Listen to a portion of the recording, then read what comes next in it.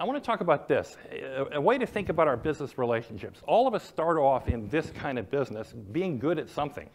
You know, being an expert, developing content expertise, mastery, and that's no trivial thing. It's not easy to stay, especially with all the change going on. There's massive stuff we have to stay on top of, so I don't mean to trivialize that at all.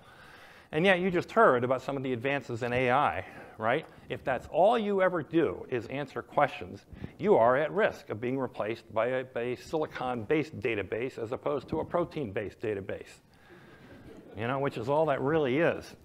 We have to do it. We have to stay up to speed with it, but that's not the end game. The next step is what's really is a really big one for all of us, especially you guys. It's the difference between answers and problem definitions. You've all had a moment when you talk with your business partner, and there comes a time in the conversation when that person says, yes, that's it. That's what we've been struggling with. Thank you. That's the problem. That's exactly it. Thank you. You know that moment? That's the moment. If you're in sales, that's the moment you made the sale. If you're in the advice-giving business, that's the moment they accepted your advice. And it's very different. It's a trait that we continually need to kind of recognize and cultivate. It's probably where most of our value add comes from. Third step comes a little bit with gray hair and perspective, the ability to say, well, this is how Oracle does it. This is how Salesforce does it. This is how PeopleSoft does it, something like that. And the fourth level, the trusted advisor role, is really, this is where it gets personal. It isn't just content-based. It isn't just experience-based. You're relating to the other person in front of you as a human being.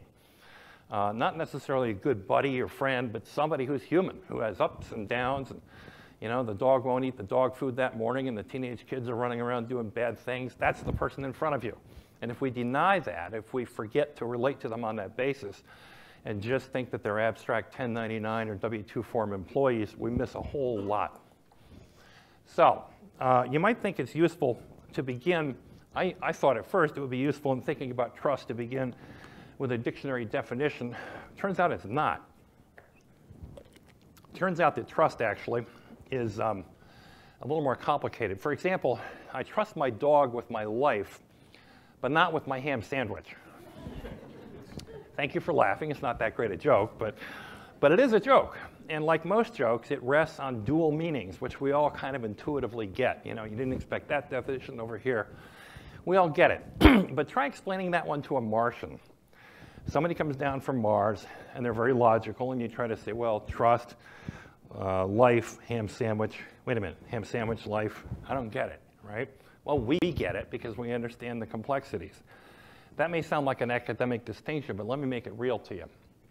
A lot of stuff out there about trust looks very impressive, like this. This is from Edelman Public Relations. Richard Edelman goes to Davos every year, makes pronouncements about the state of trust in the world. And they're very data-based, and they're very strong and powerful. I mean, this looks very impressive, right? Trust in media is going down. Well, that masks a very important question. Is it that the media is less trustworthy? Or is it that people don't trust the media? Which one is driving that data? Because if you don't know the answer to that, you can't do anything about it. Let me give you an analogy. In the US, violent crime has declined over the past 2 decades. Fear of violent crime has gone up over the last 2 decades. That's a PR problem.